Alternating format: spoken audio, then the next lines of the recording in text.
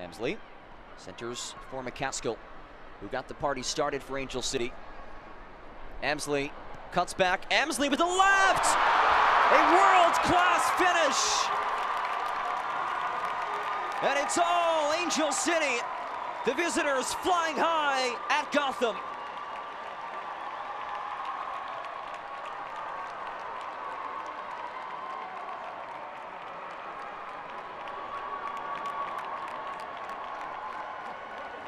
Huge moment for Angel City. Emslie, she's got her head up. She's looking for options. It's just a simple give and go. That is textbook soccer. She loses the defender, sets it up on her left foot, and Emslie lets it rip.